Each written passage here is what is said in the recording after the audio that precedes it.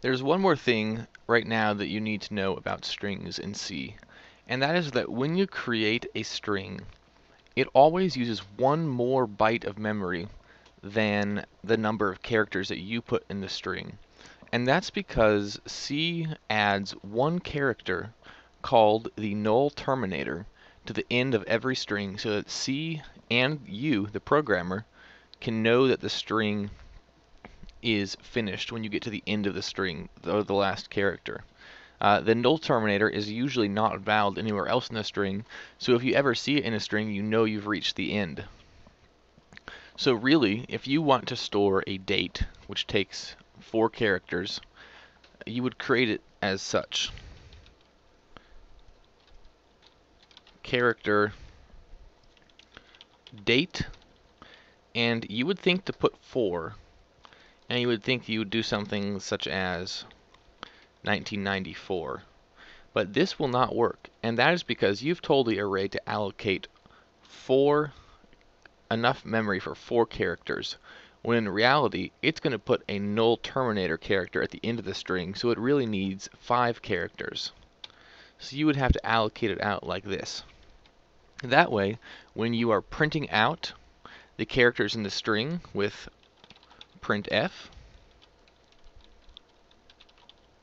it will see that NUL terminator character and it will know to stop reading bytes out of memory. If you don't put that NUL terminator, or if you don't allocate enough space here with the 5 for that NUL terminator, serious problems will happen in your program. And in just 1 second, I'll show you what will happen if you do not include enough space for the NUL terminator. First, let's compile and run this code.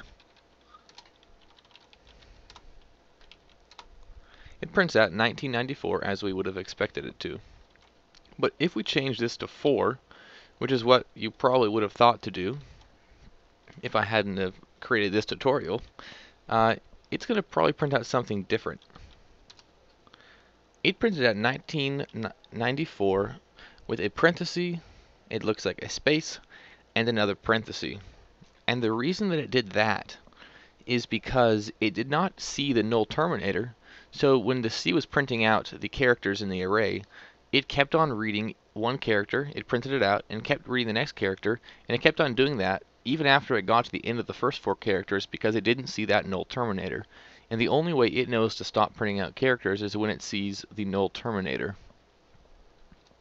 So in this tutorial you learned that really strings have one more character than you thought they did, the NUL terminator character, so that you, when you're programming, and C know when the string ends. And you'll actually use this NUL terminator in programming to determine things such as the length of a string.